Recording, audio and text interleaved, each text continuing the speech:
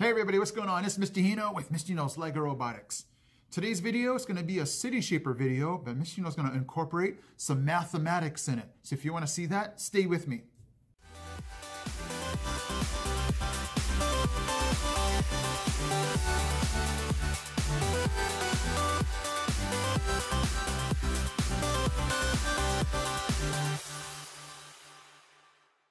Okay everybody, let's get down to the nitty-gritty. This video is for you coaches to hopefully educate and inspire your team to get on the ball. Sorry, that sounded too harsh. Anyway, this video, I'm just going to go ahead and explain some mathematics and hopefully inspire and to get some teams to jump on the bandwagon here and make sure you're practicing smart. So let me go ahead and show you this. I have broken up your qualifier into 3 parts. So if you guys did not know this or you forgot, your competition is broken up into 3 parts: the robot game, the core values, and your project. So now, here is what your team wants to avoid. Are you ready? If your team is doing this, give me a comment down in the comment section. Just say, Mr. Hino, I hear you. Our team is just spending way too much time on the board. And what I mean by the board, the robot game board and not the presentation board.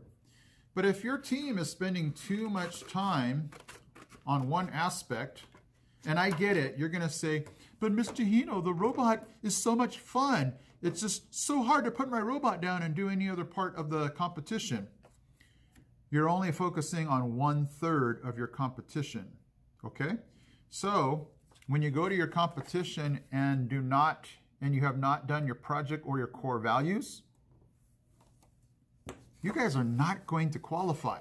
I'm just sorry, it's not going to work. You're forgetting about the 2/3 and you're only focusing on the 1/3. And if I do my math right, 1/3 is not better than 2/3. So your team is just going to have to focus on all 3 aspects. And coaches, no, it's not your job to have some kind of stopwatch and say, all right, guys, our robot game's over, go. Shouldn't have to do that. Students, that's up to you. Students, if your practice is, let's say it's an hour and a half, you guys should be, and you could break it up by day too, so you don't have to do it this way.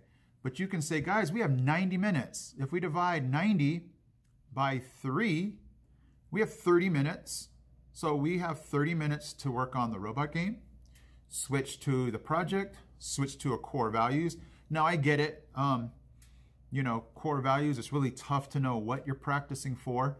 But, you can be practicing some core values activities where, you guys have to get along, you have to complete a task.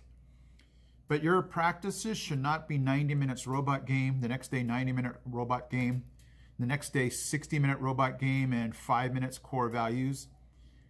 I love the way that first scores the competition. They're going to say, did you do everything equally?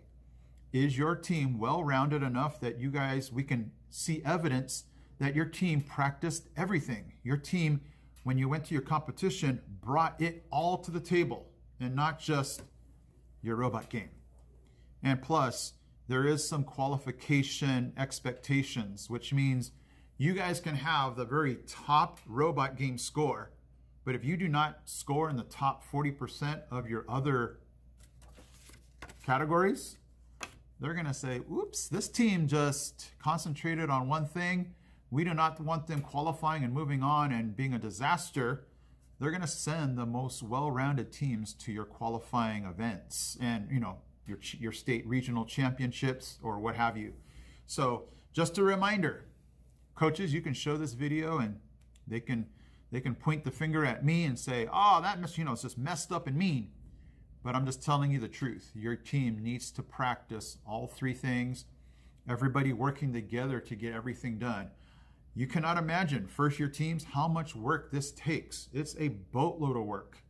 And this year I have 3 teams, so we're having to do all kinds of work. I mean, it looks like a factory in my class where everybody's just running around trying to get things done. Well, not necessarily running around, but we're You should not have people sitting around. There should be somebody always be doing something to help get your team ready for your qualifier. Okay, guys? Was I too mean? Huh? Was I too much?